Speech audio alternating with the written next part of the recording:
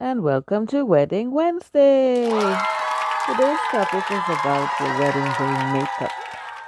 Now, first of all, you have to determine when you're getting married. All of that has to do with choosing your makeup. Is it the daytime? Is it the evening? Is it a night wedding? Is it on a beach? Is it at a cathedral? Is it a formal wedding? Is it a casual wedding? All of that determines what kind of makeup you're gonna get. Because if you're getting married in the morning, for instance, it's a 9 o'clock wedding at City Hall, your makeup will be very light, like bronze or whatever, like that. You know what I mean? If you're getting married in the like midday to afternoon, you want to add a little more color, but not too much. Like if you're doing gold with a touch of orange or something like that to warm the skin. And if you're getting married more evening, going into night, then you will do something more dramatic because you want the makeup to show up underneath the lights and so on. But then that is more festive time of the day, evening going on tonight. You understand? So first you have to start off at looking at makeup artists. You could add, because of the internet now, you have access to things like Instagram and you could on Facebook and you could go and see makeup artists work. And in most cases, you would see customer reviews, and most of them have a lot of things from their portfolio. You could see different events they did, and you could check prices and whatnot. And in most cases you could get a like a trial where you could say, well, my wedding is such and such time or whatever, I'd like to see your work up for, to see what kind of what options I have, like a consultation, so to speak. Some of them give you a free makeup just so you could have an idea if you want that or you think it's too dramatic or whatnot. It also has to do with what are the colors of your wedding for you to choose, how your colors of your makeup go. If you want to go for just neutral with a little shimmer of silver or gold, or if you want a touch of your wedding colors in your makeup, is really your choice.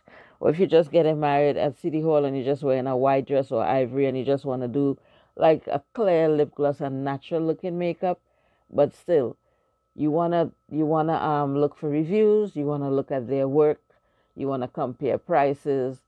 But while comparing prices, you don't want to just only concentrate on the price, because you could get someone who could do something for you dirt cheap, but then the job is very juvenile looking at best. Looks like in some cases like an 8-year-old did it testing out makeup. You know what I mean? So you don't want to compromise, because there's certain events in life that there are no do-overs in most cases. You know what I mean? Like a graduation or your wedding day. Most people get married once. Sometimes you might get married twice or three times, but that's not, the ultimate goal. Most people get married once, and it's a big day and you're looking forward to it. So you don't let the fact that you're trying to save money make you look like a circus, like you're part of a circus parade. You know what I mean? So yes, you want affordable price, but you don't want to compromise the way you look because you're trying to save a dollar. I'm all for saving, but you also have to look for what's the best you could get within the budget that you set out for.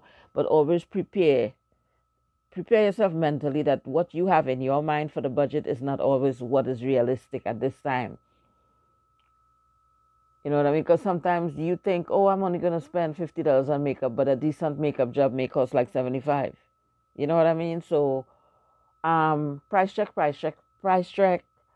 Look for references, check out photos, see who's close in your area.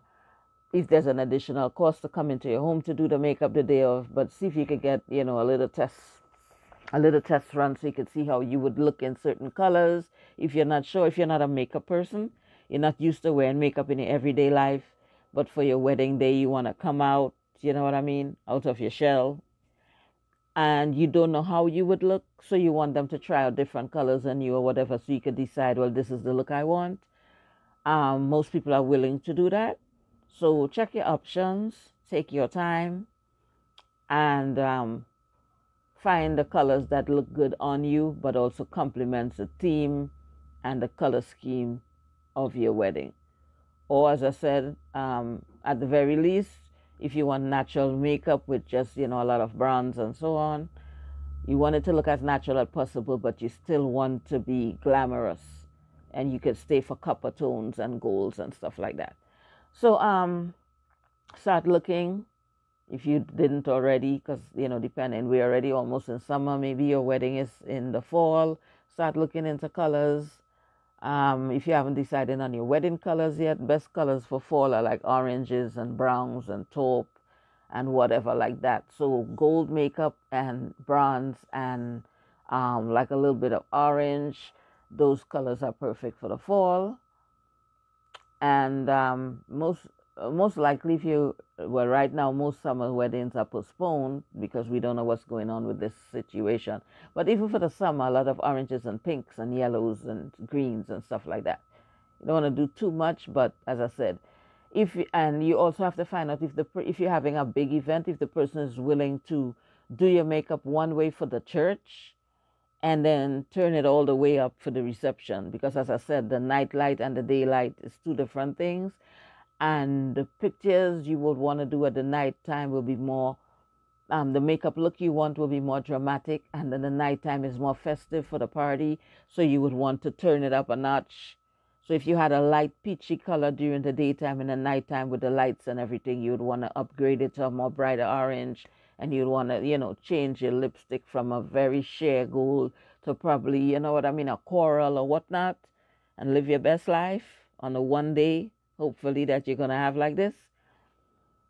So check into all the options, compare prices, look for areas, find out how much is the additional cost so they could stay around for the day to do your makeup for the church. And then the early part of the reception, if your makeup is wearing off or whatever, you was crying and you had to wipe your face and your mascara is all over your face, whatever, for a touch up for the go and turn into the reception, and then for another touch up later on in the night if you change dresses or whatnot.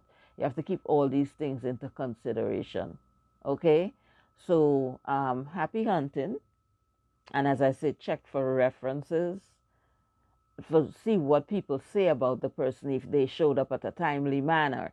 That is important. If they, did a good job.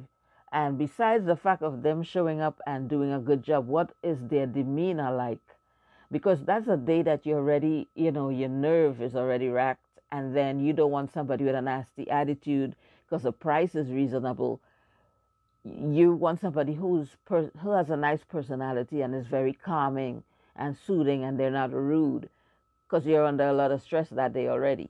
So you need somebody who could keep you calm, and when you're not sure what you want, they're like, no, well, I think let's try this. Or you say, I don't really like how this is looking.